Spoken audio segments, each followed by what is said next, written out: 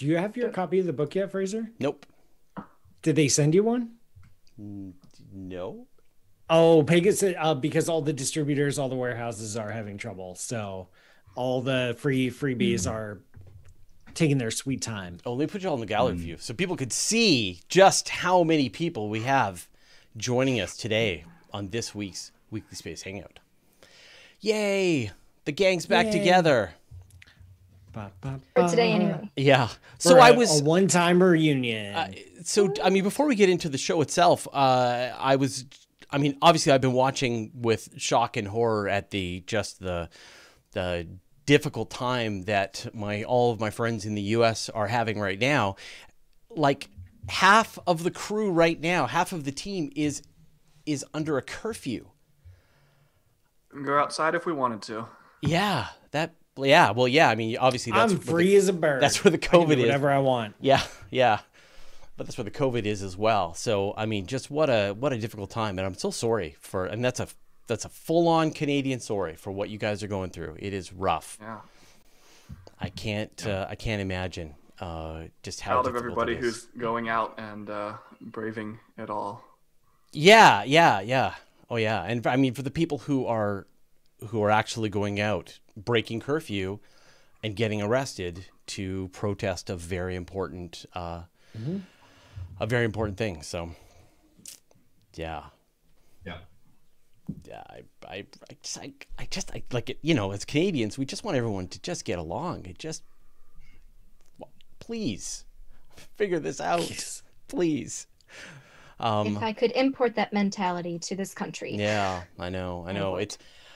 I was talking before the show. There's a really great series of interviews on The Daily, which is the New York Times podcast, and they talk about just the level, the number of sort of systemic issues that are just in the system that make it so difficult to find overly aggressive police officers and to actually have any kind of consequences. And so you can see that if it wasn't this week, it would have been next week. Like, it's just a matter of time for this to boil over. So yeah. Oh.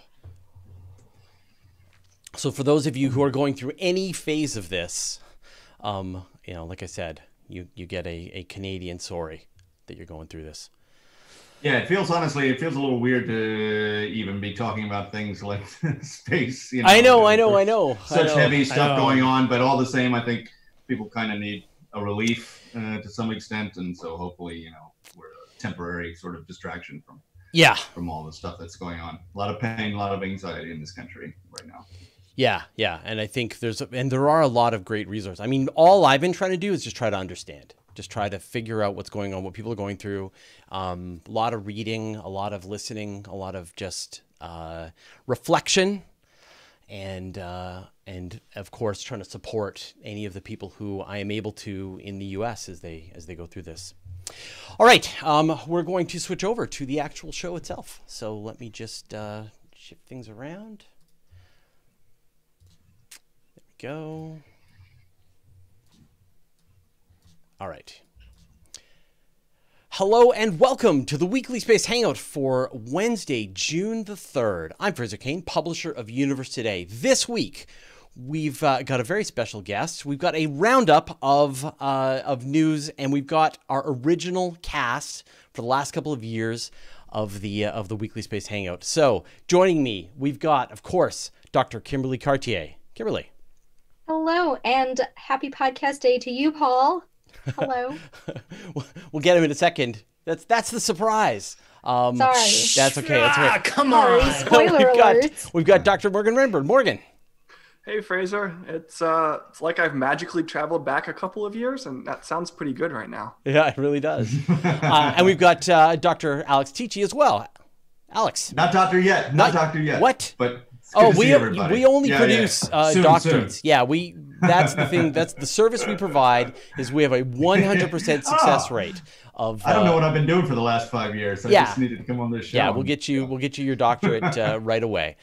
Now, before we go into our special guest star today, I want to take a second and, of course, thank our good friends at the Weekly Space Hangout crew. People have been asking me, how can I bring on cool guests onto the Weekly Space Hangout? And the answer is you join the Weekly Space Hangout crew. Go to wshcrew.space and they will give you your access to the community and all of the business card templates you require to become an executive producer of the Weekly Space Hangout and to bring on all the guests you like. And all the guests that you found, including today's special guest, was organized by, of course, the Weekly Space Hangout crew. Speaking of today's guest, we've got Dr. Paul Matt Sutter. Paul, welcome back. Wow, it has been way too long. It's so good to have you. Feels good. It feels good. What have you been up to? Oh man, I've been so busy. I have been reading. I have been cooking. I've been sitting around. I've been just busy, really busy. Because well, the word on the street is you've got a book. I do have a new book. I do have lots of fun things going on. I'm the host of the Space Out Show on discovery.com, How the Universe Works on Science Channel, a few other projects cooking up, and my new book just came out yesterday. And normally, we would talk about the book at the end, but the topic is so cool. I really just kind of want to dig into it right away. Here. It is How to Die in Space, a journey through dangerous astrophysical phenomena. And here it is. It is available in bookstores nationwide as we speak. That's awesome. Very cool. You've been working on that book longer than the previous book, haven't you? That's right. I actually started this book many, many years ago. I think about 5 years ago. Wrote half the chapters, but then the book deal fell through. So I put it away, just put it to rest. Ended up writing a whole other book, Your Place in the Universe, which came out in November of 2018. And then finally got a book deal for this, which was my original idea, and then came back to it and I had to write about the other half of it. So it was very interesting to see the evolution of my writing from 5 years ago to now. Yeah. So, and do you find that you had to heavily rewrite your work? You're a much better writer now than you were then. I mean, I'm a much faster writer than I am now than I was 5 years ago. I wouldn't call, and I suppose in some sense that is better, but I don't know if the quality is any better. I made myself laugh reading something like, that's pretty clever, Paul. Good job. So, all right. So tell us, what is like give us a high list of the ways that space is trying to kill us. All right. Yeah. So what the book is, how it's structured is it's an imaginary journey through the universe where you want to go out and explore, you want to leave the Earth, you want to travel through the solar system, the galaxy and intergalactic space, do the whole universe, see all the cool stuff. This book is a trusty companion to demonstrate how all the interesting things in the universe are also trying to kill you. So we talk about supernovae, we talk about black holes, we talk about planetary nebula, we talk about the sun itself and asteroids and comets. We get into some weird stuff. We talk about cosmic strings and the potential for hostile aliens. We cover the whole range, and I don't know why I'm saying we. It was just me. Just you, yes. I don't know why I switched to the royal we. Did you get a chance to do some of the math? Because a lot of the times, like, I get pretty hand wavy when it comes to things that are going to kill you. Like, black holes, magnetars. I've never talked about cosmic strings trying to kill you. Maybe I will after this, but I'll get back, I'll be pretty hand wavy about this. Did you get to do some surprising math to figure out just how deadly some of this is at what kinds of distances? I started to do that. I wanted to start going into it. And then I found out that it's all just stupidly easy to kill human beings. And that the number is like, as soon as you encounter an asteroid, it doesn't matter how fast it's going. It doesn't matter how big it is, from the size of a pebble to the size of a mountain. It's still going to kill you. If you're anywhere close where you can actually see a magnetar, you're dead. If you happen to be close to a supernova, it doesn't matter if it's one of the smallest supernova or a hypernova, you're dead. Yeah. There's there's no margin for safety. So the numbers just came out ridiculous. And instead I just described the energies involved and the amount of radiation. And the general advice is just don't bother. Get a telescope instead. Stay far away. So what is something that is surprisingly deadly? One of the biggest surprises, as I was researching, was stellar nurseries of places where stars are born. And we think of them as just nebula, as just, ooh, that's a pretty nebula and it's lit up all pretty and this is great. But it turns out they are very chaotic. They are very turbulent. There is gobs of radiation swarming through them. And if you can see the Orion Nebula through a telescope, that's the best way to see the Orion Nebula. If you were to actually visit the Orion Nebula, you'd be irradiated. Right. From all of the newly forming stars. The newly forming stars. And then if you want to capture or get close to a star that's forming, there's tons of turbulence and compression and hot gas and flows and strong magnetic fields. It's the worst. Magnetic fields, by the way, play a surprisingly big role in this story. They appear in almost every chapter. It's like, surprise, magnetic fields are going to kill you.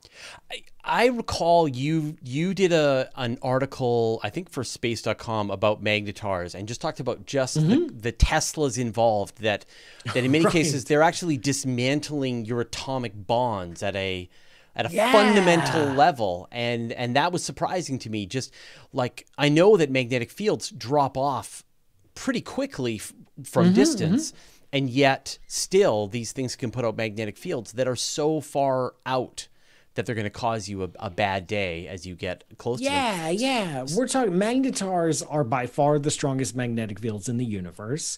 They are by far the most awesome name of any astrophysical object.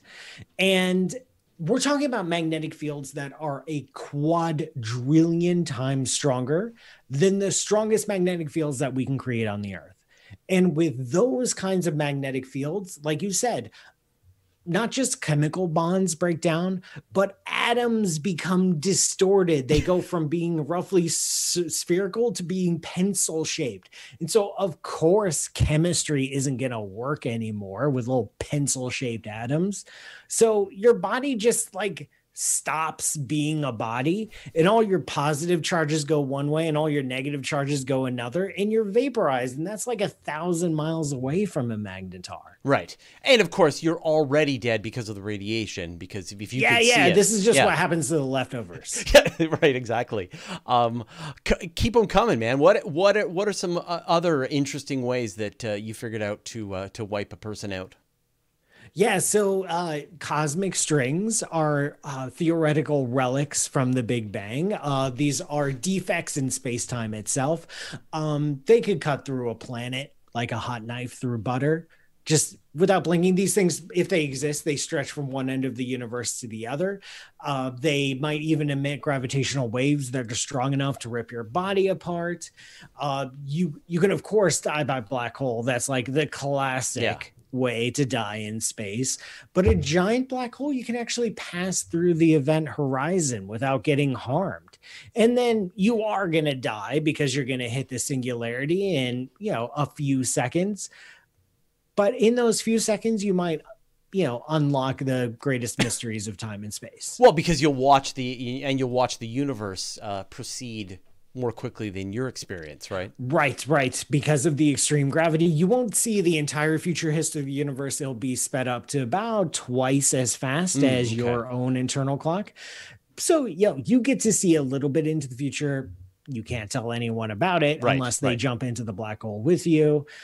There's a whole chapter on wormholes, which are just hilariously unstable, where the most interesting part about a wormhole is that if you were to jump into one, it would instantly destabilize and would spread your body parts throughout the known universe, which is kind of cool.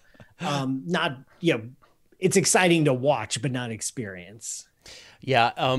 And I mean, I'm sure we talked about this. I did an interview with you as well, and you mentioned about half the book is about black holes. you talked about the supermassive black holes, and of course we're all very familiar with the spaghettification as you get closer to a black hole, the tidal forces. Are there some other ways that a black hole can take you out? What about those smaller black holes, maybe even the primordial ones? Right. There might be, I mean, the case for primordial black holes is pretty thin, so I don't dig into them too much, but I do mention them in the book. There can be microscopic black holes that, you know, rip your heart out. There can be, if you just encounter them, like, whoopsie. There are medium black holes that, not just the spaghettification, but the rotation of the black holes can spin you up like pasta on the end of a fork. Merging black holes, if you get too close to merging black holes, the extreme gravitational waves will stretch and squeeze you like a piece of silly putty. If gas is falling into a black hole, the black hole can kill you indirectly just by sucking down some gas and making the gas heat up and start generating X-rays that boil the skin off of your bones.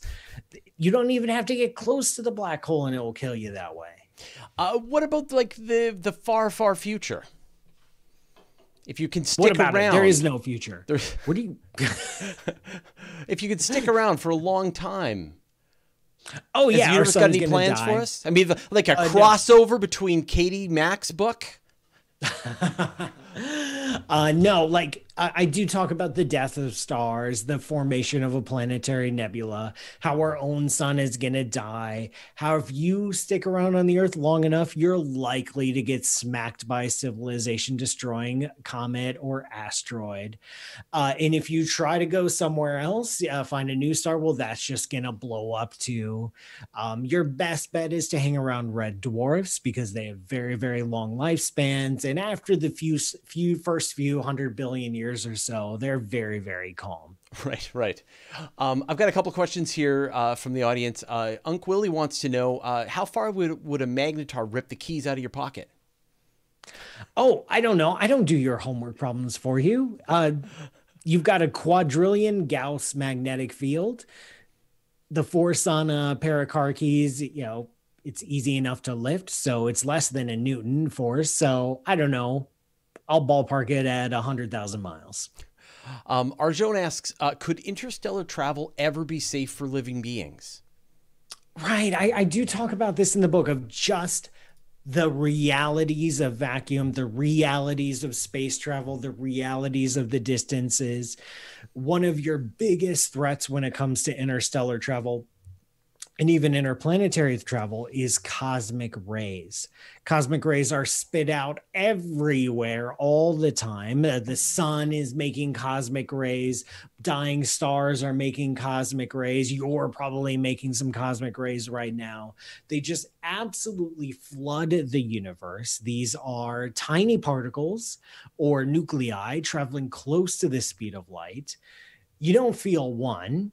You don't feel 100, you don't feel 1,000, but what they can do is they can snip apart your DNA. They can just go right in there like a tiny little bullet and cut up your DNA.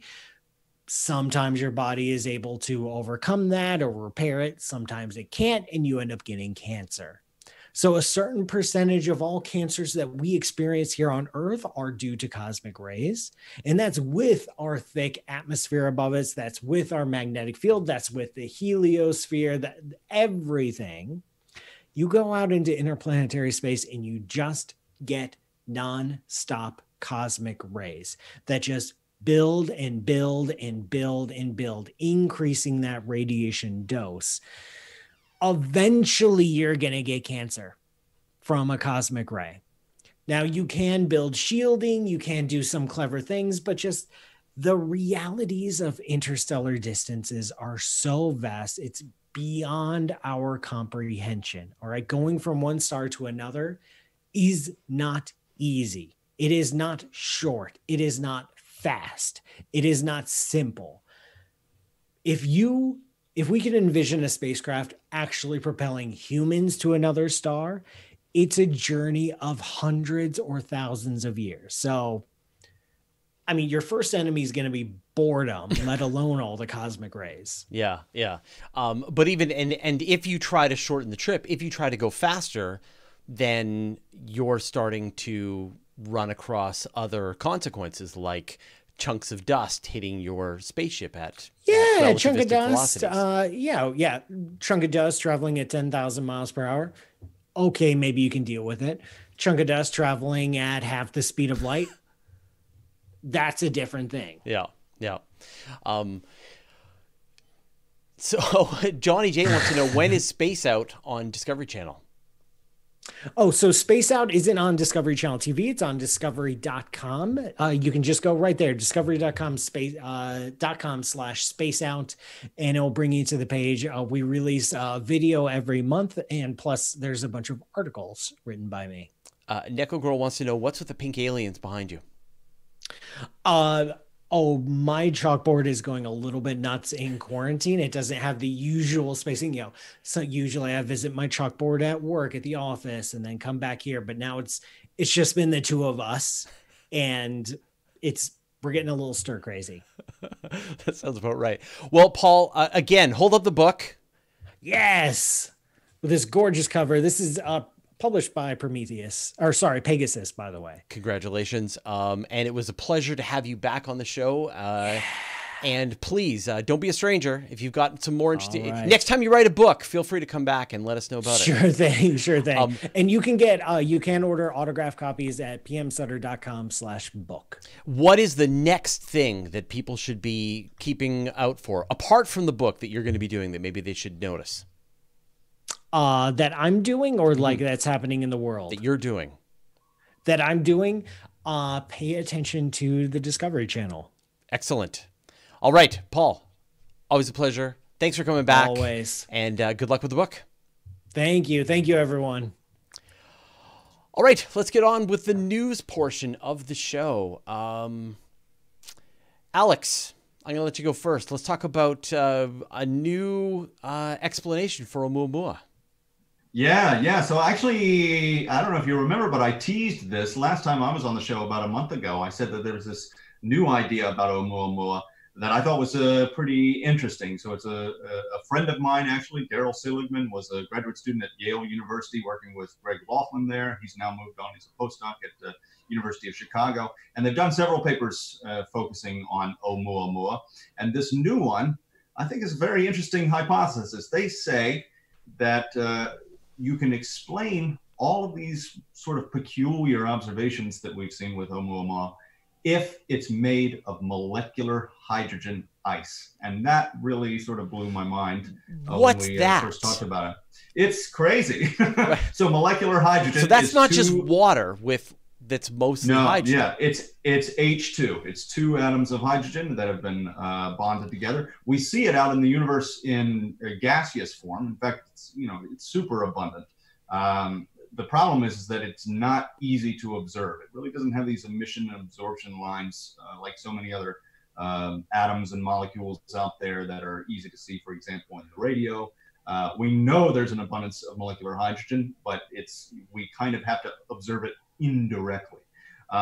So this is kind of this exotic idea of molecular hydrogen ice. What could this be about? So just to give viewers a little bit of context, I'm sure most people are kind of familiar with Oumuamua, but just as a recap, this was the first interstellar object that we saw passing through the solar system. We observed it on its way out, and actually got a lot of observations of it, something like 30 days worth of observations of this object. It had this very peculiar elongated shape, almost like a cigar, it's been described as, and it had this, what we call a non-Newtonian or non-gravitational acceleration, meaning that the way that it is, the velocity is changing cannot be due simply to the sun.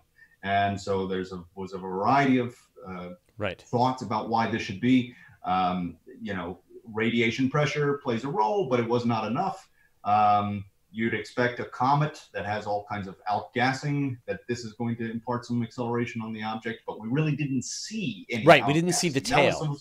That was the weird part of this thing. We never saw it sort of doing the typical comet stuff.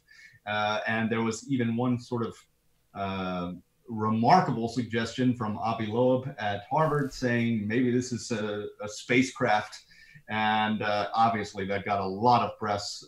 Most astronomers were rather skeptical of it. It's usually, what is the mantra? It's never aliens. Right. Monday it might be aliens. Yeah. But, we're usually looking for something that's a little less exotic, even if it's not obvious to us immediately what this was. So how do you kind of put together all of these observations? This is where this molecular hydrogen ice hypothesis comes through. And it really does a kind of a nice job. The energetics of how much radiation that the object is receiving from the sun, it kind of works out pretty well if you say that it's the molecular hydrogen is the explanation. And now it could be something else like, yeah, go ahead. Well, I was just going to say, so just like talk me through how this would have formed. So you've got a cloud of hydrogen. As the hydrogen comes together, isn't it going to like heat up, become part of a star or giant planet like Jupiter? How do you get it to be cold? Right. So this is a little outside of my expertise, but I know a little bit about this. I think it's a compelling argument that they make.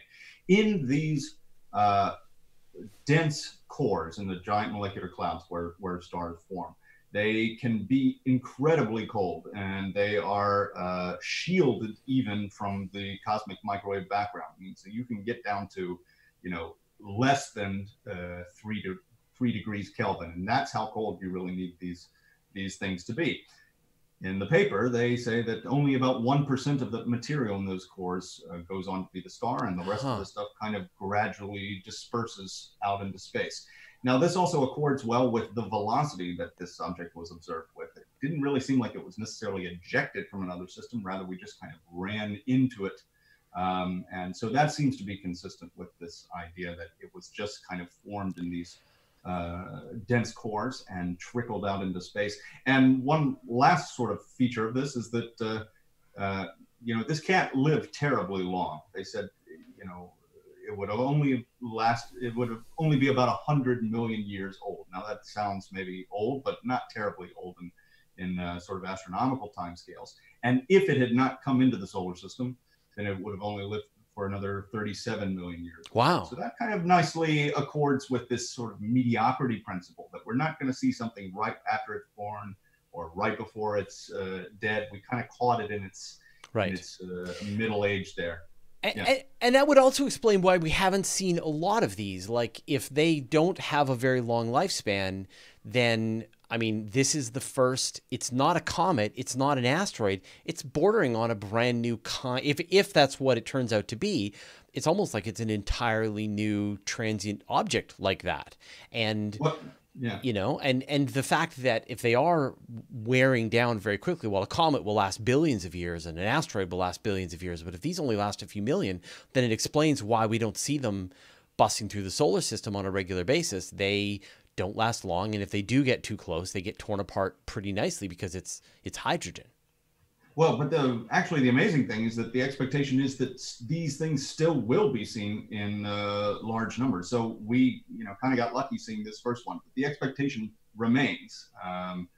This is not new to this paper, but the expectation remains that, just the way that we happen to see this, that there must be an incredible amount of these objects around, and the expectation is we will see many more of these, particularly when the Nancy Grace Roman telescope, formerly known as LSST, comes online, and now we know what we're looking for. We actually do expect to see a lot of these things, and the really exciting part is that if we have one of these comet rendezvous missions, like kind of being talked about, Comet Interceptor, then we could actually go and study one of these things up close and see one of these really primordial objects, something that's pretty freshly out of one of these dense cores in these giant molecular clouds. It's really an amazing new laboratory, if it's true. Now, this is just one paper. But as you said, I mean, the great thing about it is that this model is perfectly explains all of the behavior of Oumuamua. Its shape, its outgassing, the way it was changing its velocity as it was moving away from the sun in unpredictable ways. Right. It's perfect. Yeah. That's incredible. Exactly right. Yeah. Now, it could be molecular nitrogen, it could be neon, argon. They briefly sort of touch on these other possibilities. Neon and argon seems a little more exotic, but of course there's an enormous amount of nitrogen. So, this is just one little piece of the puzzle trying to kind of figure this thing out, but I found it to be a pretty fantastic, compelling case. Yeah. Thank you so much. Kimberly. Yeah, so one thing to add to that is I find it super interesting that Oumuamua is this whole new type of thing, and then Borisov was completely ordinary. Yeah, just a regular like the first comet. two that we saw, and to my knowledge, the only two that we've seen so far, even though I'm sure we're looking even more now, which I think highlights to me that there may just be all sorts of different objects that we're not expecting. And it sort of reminds me of the first couple months right after Kepler came online, where every exoplanet was new and its own new thing that told us new stuff that we'd never seen before. Totally. And so I guess, I mean, a hot Jupiter is like, you know, something super weird being the first thing that we find.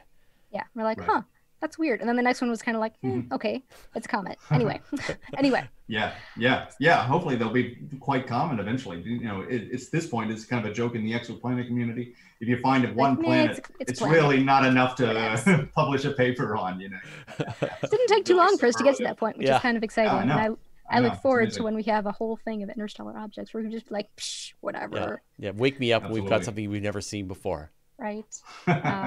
Anyway, totally changing gears for me too, because I don't really talk about black holes and the galaxy all that much. But as we've discussed before, our Milky Way galaxy has a supermassive black hole in the center of it. And in the grand scheme of things, it's a pretty quiet black hole. It doesn't do all that much compared to, say, an active galaxy that is, you know, eating all sorts of things and spewing out massive jets of radiation out into the universe. Ours is kind of just like puttering along. But about 3.5 million years ago, our black hole ate a very large cloud of hydrogen. And I mention this because it created these large beams, sort of like cones of light and plasma that extended upward, like northwards and southwards of the core of the galaxy. And it actually had effects on other parts of the galaxy hundreds of thousands of light years away that we've actually just recently observed. So in the southern part of that flash, 3.5 billion years ago, I should have said, that southern flash actually passed through I think it was 3.5 million. I recall. I thought it was billion. We'll look that up. Yeah, I'm going to look that up while you're talking. When I'm talking about galaxies, 3.5 million. Yeah. Million. Oh, yeah. Because I remember, I remember in the press release they were saying like early hominids, if they looked in the sky, would have seen this. Anyway. Yeah. I was accounting for light travel time, but apparently I did it wrong. So, million. I was right the first time. Anyway, that flash of light passed through a particular feature that is actually outside of our galaxy. It's called the Magellanic Stream, and it's this tidal tail of gas that's trailing off of the large and small Magellanic Clouds in the southern part of our sky. And when this flash of light passed through the Magellanic Stream, it ionized a lot of gas that was in that stream, and then it passed away into the universe, and we didn't really care about it after that. But just recently, astronomers were using the Hubble Space Telescope to observe quasars through the Magellanic Stream and through what's called the leading arm, sort of like this extra little tidal bit that is in front of the trajectory of the large and small Magellanic Clouds. And they were able to detect the chemical signature left behind by this really powerful flash of light that happened 3.5 million years ago. And it's a really interesting phenomenon. It's called a Seyfert flash, which we've seen in other galaxies in the universe, called Seyfert galaxies. But generally speaking, Seyfert galaxies are very active. They do this a lot. And they release these powerful bursts of radiation. And our galaxy isn't one of these Seyfert galaxies. So it's a strange phenomenon in the history of the Milky Way. It's a transient thing. It didn't likely happen all that often. But we were able to tie it to a different feature that we've observed in the Milky Way, these bubbles of plasma that exist above and below the disk of the Milky Way, and now we're sort of seeing how all of these different parts are interconnected, how one phenomenon that happened once created multiple ripple effects throughout different parts of the galaxy. But I love this idea that you've got the large and small Magellanic Clouds, and they are passing by, they're getting disrupted by the Milky Way into this long stream of gas, and then some event, and I think they still don't really know what the event was, happened at the black hole. Obviously, it ate something or something. They think it was like a giant cloud of hydrogen gas, something like 100,000 suns in mass. Went into the black hole. It was a while ago. It just like got eaten, and then there was a burp. Yeah, and so then you got this like black holes do. This flash of energy, and growing radiation, and sort of this bubble of hot gas that's expanding outward from the center of the Milky Way, and the light from this passes through, and it just happened to pass through the Magellanic Stream tail, and lights it up, and they were saying it wasn't in the Hubble one. It not just lit it up, but it stripped away all sorts of electrons. It ionized from everything from hydrogen up to like the 4 ionization states of carbon, which is a really, really powerful energy flash that can really only be done with a very high energy event like a Seyfert flash. Yeah, and so they're saying that it would have been a ghostly glow across the sky, visible to the unaided eye, for about 1 million years. And so you would have just been standing there looking up, and you would just see this glow in the sky. Or, you would live and die, and you would think that that's how it's supposed to be all the time. Yeah, of course. Yeah. No, you wouldn't see it as a. Although it would be interesting to see sort of the moment. If it was the one day that it appeared out of nowhere. Yeah, I wonder if it would happen that quickly. Yeah, or would just like slowly build and get brighter and brighter and brighter. But it's kind of amazing to think like there are these. As Paul was talking about, there are these cataclysmic events that happen around the universe, and yet when we look into the sky, we see everything's just sort of a snapshot of it. Yeah, we see a snapshot. Everything looks kind of the same, but like we can see the remnants of supernovae. We can see planetary nebulae. We can see these objects that are the result of these events that happen in time, and of course quasars and Seyfert galaxy as well. So now we see what a Seyfert galaxy looks like when it turns off. Yeah, exactly. Which we can't do when we look out there. Yeah. It's good. Have you been? This is, of course, the American Astronomical Society virtual version of their meeting. Have you been tracking it all? How's it been working out for you? I have not been tuning into this particular AAS meeting, and I don't generally do for the summer meeting. There is a lot happening right now in the world, and I think we're all just trying to keep up. I've been reading the press releases, but I've not been attending virtually. Exactly the same. I've been reading the press releases. Apologies to the astronomers. You're all doing very interesting stuff. Kudos to doing all of this in these particular times. Yeah. They didn't choose the time to release their news. Yeah. Super fascinating. Morgan, what have you got for us? Fraser, do you know what an F-bot is? An F-bot? Yes. No. I know, it sounds a little scandalous. Yeah. And that's why I want to talk about this, because this came across my desk over the weekend, and it's not that often where you're like, holy cow, there's like a whole new kind of thing that I didn't know anything about. So F-bot stands for Fast Blue Optical Transient. And it's basically a fancy way of saying something blue appears and then it goes away. And these things aren't visible to the naked eye, at least not the ones we've seen yet, but they are visible to telescopes. And it's not exactly clear what they are, but they seem pretty awesome. So astronomers first identified them as sort of a unique, interesting feature back in 2014. And our best guess is basically that there's some special class of supernova. But compared to normal supernova, your type 1a or even your type 2, the F-bots get bright faster and then they get dim faster. And so they seem to be this sort of flash in the pan. And they can literally reach peak brightness in just a few days and reach peak brightness at other wavelengths within months. And that makes it really challenging to coordinate some sort of observing campaign around them, which is probably why we haven't noticed them and detected them more regularly in the past.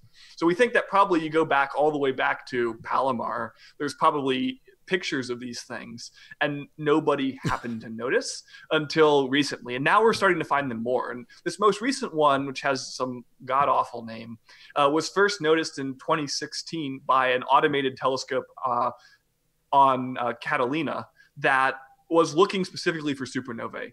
And what was interesting was they actually were able to follow this one up with a multispectral fleet of both ground-based and space-based instruments. And what really stuck out to me is how powerful this is. What they found was that it was accelerating material to about 55% the speed of light. And on its own, that's not crazy. Like gamma ray bursts, it feels crazy. It feels crazy. I have to admit, the paper describes this as mildly relativistic, which is kind of burying your lead if I've ever seen it. So 55% the speed of light, which as supernovae go is not insane. Gamma ray bursts causing supernova can accelerate stuff to this speed. The difference is how much material is put at that speed. So they found that in this one event, about 1/10 of a solar mass was accelerated to 55% the speed of light. And that's like 100,000 times more than your typical gamma ray burst. So we're talking like a crazy explosion. And one of the other reasons that it doesn't seem like we've noticed these before is because they all seem to be happening in small galaxies, like really small dwarf galaxies. And in fact, we didn't even know of the dwarf galaxy that this guy was in until this got really bright. And then a bunch of people looked and, oh, look, there's a dwarf galaxy. And the idea is that many dwarf galaxies, because they have relatively few stars and they haven't gone through a lot of stellar life cycles, they're pretty metal poor. And of course, when we talk about metals, we're talking about everything that's heavier than hydrogen or helium. And so the stars that are in these galaxies are really metal poor. And it turns out that the less metal your star has, the less of its mass it sheds over its lifetime.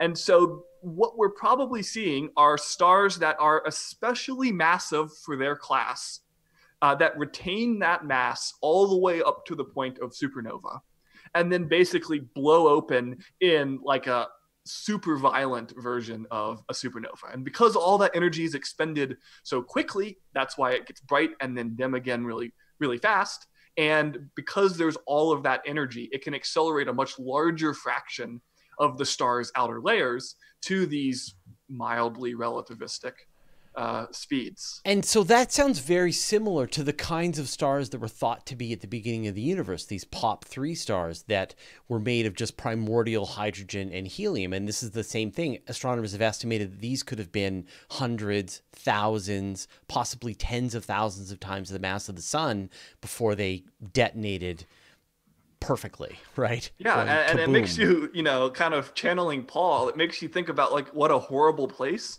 the early universe must have been, because all around you these giant stars are just popping off, and they're sending sun-sized chunks of material traveling at the speed of light out in random directions. It doesn't sound great. Yeah, but it is interesting to think. I mean, I guess we're going to reference Paul here, that you would think that these dwarf galaxies would be calm and chill and a pretty, non-violent place to hang out, and suddenly you've got them, because they haven't gone through the same number of generations and they haven't gotten polluted in the way that stars in a larger spiral galaxy that our own are, they actually would have, and they're kind of smaller in a more cramped area, you end up with much more powerful, much more deadly supernova detonations than the kinds of stuff that we might experience. Yeah, I mean, it's like black holes. You don't think of big black holes as being the nice ones. But they are, because things work weirdly when you get to these really big scales. And I just think it's so cool that, we've probably been observing these for like 100 years and just never noticed. And you wonder how much is like hidden away in the Hubble back catalog and in Palomar and in all of these surveys that we just like totally missed. Yeah. And there's probably some just like amazing stuff in there. And when you think, when the Vera Rubin comes online and suddenly we've got a purpose-made device looking for this and anything that moves, we're just going to have mountains of them pouring out into the petabytes of data that are coming out of that telescope, which is going to be awesome. pretty amazing. Yeah. I wonder, do we know what kind of a remnant, if any? I know that some of those bigger stars, they just detonate and they leave no remnant behind. They're just completely gone. Yeah, that I don't know. I think the core, I think they were saying, would have become a black hole. I mean, this is a big supernova. And the other option, so I've been talking all of supernova. They can't prove it's a supernova. The other option is that you have a medium-sized star that's getting like shredded by a black hole, and it like loses it all at once, basically. And so that's not great either. I mean, there's no happy endings to this story. But yeah, so it's either a star becoming a black hole or a black hole eating consuming a star. Oh, it's an absolutely amazing story. Fantastic. All right, so we're going to talk a little bit, of course, about the incredible launch of the SpaceX Dragon 2 Crew Dragon capsule that launched. We were, I think, last week we were right as it scrubbed. And so we were saying that it was going to launch again on Saturday or Sunday. I believe I made a bunch of hilarious jokes about how rockets never launch, but it actually did end up launching on Saturday at around 3 o'clock Eastern time. The launch went picture perfect. It was able to successfully detach from its first stage, which came down and landed on the drone ship out in the ocean. And then the second stage carried it to orbit. It detached from the second stage, and then under its own power, it closed the distance and docked with the International Space Station. Like everything went as planned. Well, I think that was the craziest thing, right? Is that it felt like any other Falcon 9 launch. And, you know, there's been seemingly hundreds of them now. And like, you know, all the way up to the moment of launch, the like scariest part was like, were the clouds suddenly going to appear? Yes. You know, we were all on edge to the end. Not that the rocket wouldn't work, but that, you know, we were going to have to wait another day to see it work perfectly. And that's just such a testament to just how well oiled everything seems to be for Falcon and Dragon right now. And it was just fun. And we kind of needed a little fun. And so what's interesting, you know, if we sort of go back in the history, of course, it's been 15 years since NASA Administrator Mike Griffin, I think in 2006, said that they would set aside $500 million of NASA's budget to start developing a private solution to getting astronauts to space. They knew the space shuttle was dangerous, was aging, and it had too many just really fundamental flaws in the way it was designed to continue on performing the service of carrying astronauts to the International Space Station. Originally, they provided contracts to SpaceX and this other company called Kistler Aero Rocket Plane, which eventually went bankrupt. Then in 2011, they expanded the program. They called it the COTS program, the Commercial Orbital... I forget the rest of it. But it was essentially the same thing, to hire companies to pay for seats on spacecraft as opposed to building from scratch their own spaceships as they had done throughout the entire history of NASA. Apollo, Gemini, Mercury, the space shuttle. These were all built by NASA, run by NASA, or they were NASA's vehicles. Same thing for the Space Launch System. But with the Commercial Crew program, they were paying for seats by other commercial providers.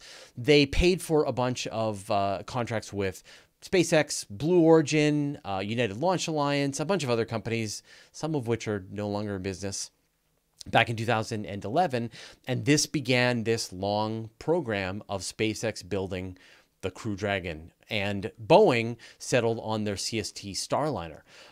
Back in 2015, we started to see some of the initial tests, and originally we thought that these things would be flying, you know, that much earlier, but it actually still took until now for these to finally fly. The per seat cost for flying on Dragon is about $55 million. The per seat cost on the CST Starliner is about $90 million, although that's still a little bit debatable. But NASA had been paying Russia about $80 million for Soyuz flights to go up to the International Space Station. So suddenly now, thanks to the launch with Crew Dragon, NASA has the ability, the United States has the ability to send its own astronauts up to the International Space Station to carry out these kinds of missions and then bring them back safely back into the United States at a price that's cheaper than what Russia was charging. And of course, think about what you just kind of said there. You know, this was a program that was initiated in the Bush administration. Initiated in the Griffin, back in 2006. In President Bush, George W. Bush administration, continued through the Obama administration, and brought to fruition in the Trump administration. I would challenge you to name one other piece of human spaceflight that has had a life even half that long. And so look what happened. It worked. Yeah. It's if we stick with something, yes, it works. It works, yeah. And this is the thing that we've stuck with, and oh my goodness, here we are. It worked. It was cheaper. It's gonna be safer and more reliable because we stuck with it. And if we could just stick with something else, whatever that thing was, oh my gosh, that would work too. Yeah, as long as you don't change the targets. So now with the ship attached, docked to the International Space Station, they're going to be up there. They're joining an existing expedition, but DM1, essentially this test mission, DM2 will end when this Crew Dragon returns back to Earth safely, sort of completing the entire life cycle of the Crew Dragon. But already NASA has put on the books their first pure crew flight. It's going to have 4 astronauts on board. It's probably going to fly in October, and they've already booked probably the next flight after that, which is going to fly in early 2021. We're still waiting on the CST Starliner to do its proper test flight. Of course, it had an accident back in December, was unable to make it to orbit, and so NASA's had them go back and fix a long list of issues. We hopefully will see their proper test again this fall, and probably sometime next year they'll start sending passengers to the International Space Station as well. Now, as I mentioned earlier, because this is commercial, because NASA is paying for flights on these rockets, these companies are free to offer their services to other people. And so a company called Space Adventures has already hired SpaceX to send people on a space tourism mission to essentially take a high altitude orbit around the Earth, essentially at a higher altitude than the International Space Station, pretty much higher than any humans have gone since the Apollo mission. Roughly what they were doing. Put during that Gemini. sweet Universe Today money down for a seat on the first one. I'll wait. I'll wait till other people safely return from space. But I do think that's the perfect flight, that you take off, go around the Earth, get a really nice high altitude flight, spend some time in true weightlessness, come back to Earth later that day, have a nice dinner, and regale your friends with your incredible way better adventure. than those 5 minutes of weightlessness that you're going to get on the other guys. But you are going to pay. You're going to pay probably tens of millions of dollars to take this flight. And also there is a private space station module that's going to be attached to the International Space Station probably in 2024 by a company called Axiom. And when that happens, then in theory, paying passengers will be able to go on a SpaceX Crew Dragon, fly to this private space station module, spend a week in space, and then come back to Earth and not get in the way of the astronauts as they do their work. And this will be additional revenue for SpaceX. So again, that incentive of paying for SpaceX to develop this whole flight system is now hopefully going to help allow constant iterations and improvements, and it's going to be the best game in town until, I guess, Starship comes along, which, right now Starships just explode. So speaking of 2024, has there been any new talk about Artemis and how this may fit into that? No, they are 2 completely different programs. So Crew Dragon is not able to make that long haul flight to say the Deep Space Gateway, and definitely not to the moon. Although I'm sure it could be modified to make a trip to the Deep Space Gateway. They back several years ago came up with a larger version of the Crew Dragon that had more of a caboose on it. But no, right now, NASA is still 100% on board with the Space Launch System, except that they've now opened up. Morgan talked about this a couple of weeks ago, that they've opened up the opportunity for SpaceX to launch parts of the mission on Falcon Heavies. So the dam on that side is actually starting to break, and we may very well see the Space Launch System be completely phased out if SpaceX just continues to charge forward the way they are. So just between you and me, what's your feeling there? Do you think the dam will break enough that... I think we will see a few launches of the Space Launch System, but it won't. But then the commercial spacecraft will take over largely from that point forward. So I think we'll see like maybe 3, maybe 4. Like we'll see a Europa Clipper, we'll see a test flight, we'll see a couple of modules of the Deep Space Gateway, and we'll see a flight to the moon. And then I think there will be replacements for all of it at vastly cheaper prices. I mean, when you look at... They can't get the money for Europa Clipper unless they tie it to SLS. So that's how the money is built into the budget. Or they can do it way cheaper flying on a Falcon Heavy. I mean, they could do... Right, but that's not how the mission is getting funded, though. Yet. But at the moment. But eventually it'll be so much cheaper that there will just be no defense. Yeah, yeah. And so, I mean, the at this point, right, a flight on a Falcon Heavy costs you $90 million, and the SLS is going to cost you $1.5 billion. So it's just one of those is not like the other. Yeah, exactly. Yeah. So it's just, I mean, the Space Launch System is just a launch system of an older time, and it really does show you how much SpaceX has changed everything. Just every way that we think about rockets and rocket systems now. If your system isn't partly or fully reusable, you're not even going to be competitive anymore. There's a great article on Ars Technica today by Eric Berger talking about the Falcon 9 as the sort of workhorse of space now, and made the interesting observation that, SpaceX launched their next generation rocket 10 years ago. And we haven't yet seen anyone else launch a next generation rocket. And so they have a 10-year at least head start on everybody else. And they certainly don't seem to be taking that time to sit down. And I mean, obviously, Elon Musk is excited about what's going to happen with Starship, but they could continue to iterate both Falcon 9 and Falcon Heavy and gobble up the entire launch market. Not to mention launching another batch of Starlinks, tonight? Tonight, I think. It hasn't been canceled. It's like an hour from now. Yeah. So just more Starlinks. Could we just not? One of these, actually, this is important because one of the Starlinks tonight is going to have one of these visors on board.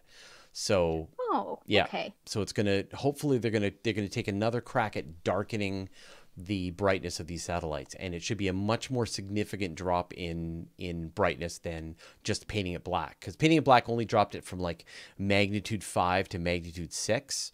And this in the next couple of days I should see a paper on the archive about the effectiveness. Well, it'll take a couple of weeks or a month or two for it to reach its final altitude, so we can see what the effectiveness is. That doesn't mean that astronomers won't complain in the meantime. Yeah, but I mean, I hope they'll be like a little hopeful. The goal is magnitude 8. If they can get these to magnitude 8, astronomers will be happy. Less unhappy. Less unhappy. Yeah, that's the phrase. Yeah. Less unhappy. Yeah. All right.